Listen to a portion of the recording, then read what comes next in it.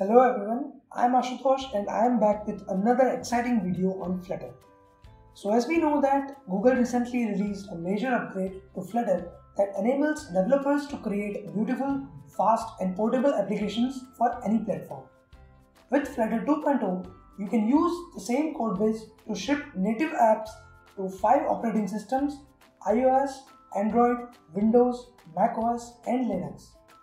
Moreover, Flutter will also serve web experiences targeting browsers like Google Chrome, Firefox, Safari, and Edge. Flutter can be embedded now in cars, TV, and any smart home appliances, providing the most pervasive and portable experience. The Google said that our goal is fundamentally shift how developers think about building apps, starting not with the platform you are targeting, but rather the experience you want to create.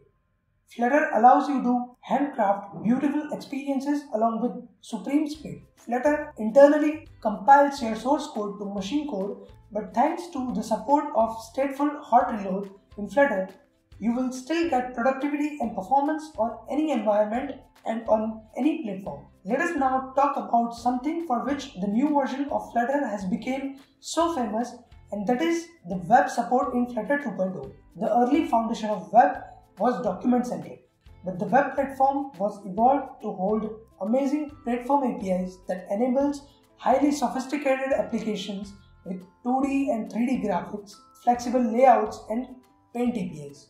The initial release of Flutter focuses on 3 app scenarios in particular: progressive web apps that combines web's reach with capabilities of desktop app, single-page apps that load once and transmit data to and from internet services, bringing existing Flutter mobile apps to web, which enables shared code for both web and mobile experiences. Flutter's web support builds on these innovations, offering an app-centric framework that takes full advantage of all the modern web has to offer. As we noted, Flutter 2.0 is portable across many different platforms and factors.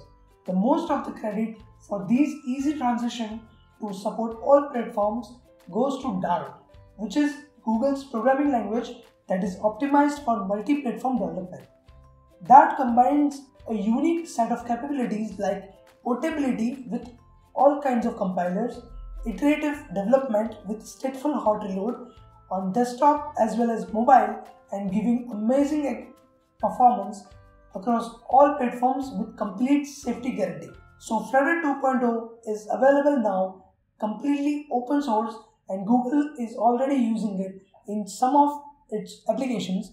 So what are you waiting for? Download now and get started building amazing things in Flutter. So that is it for this video, guys, and I hope you liked and enjoyed the video. I would recommend you to go to our website devsense.in, and you can subscribe to our newsletter, get the updates directly to your mailbox whenever we release a new content. Other than that, you can subscribe to our YouTube channel and you can join the Discord server. You will get all the links in the description box below. If you want to support me, then you can do that by donating me on Patreon page. So that's it for today, guys. I'll be back with the next video. Till then, stay safe.